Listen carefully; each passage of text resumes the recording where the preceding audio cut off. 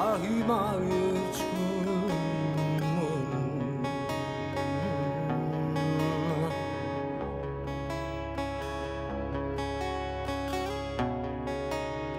아힌니의 하이마의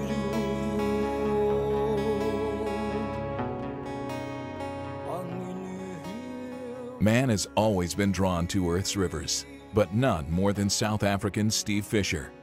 This is the story of his journey and the characters he's met along the way. So I'd already been working on the Zambezi River for a few years, and I was safety kayaking and video boating and raft guiding, and I had this big idea to start up a video production company. Well, it was open for exactly 1 day of business, and in true fashion that night I ended up falling off the back of a pickup truck on the way back from the pub and breaking my collarbone.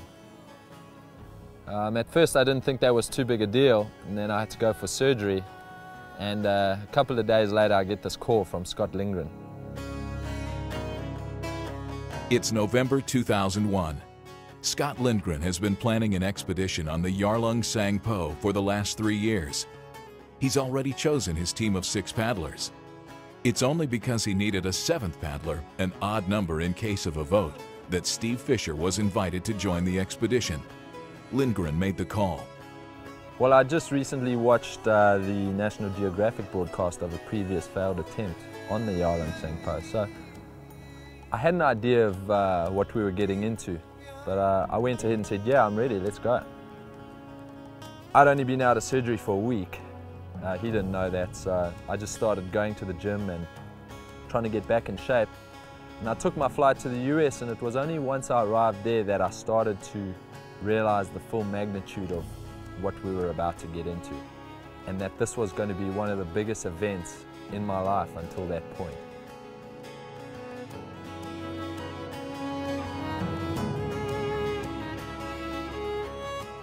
We'd been together on the river for almost 6 weeks, and it was one of the last nights, and we were just camped out around our fire next to the river there.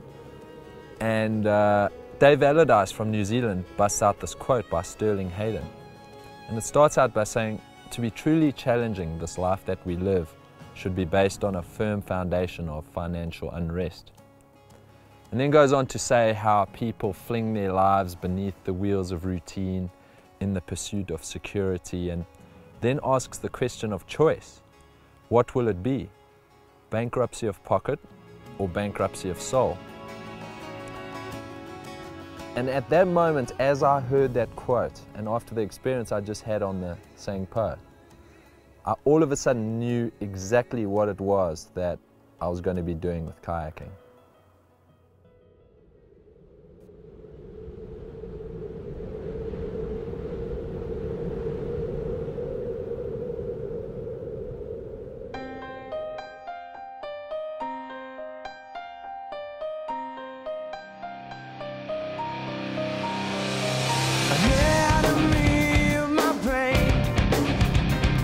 Entangled beyond all my control.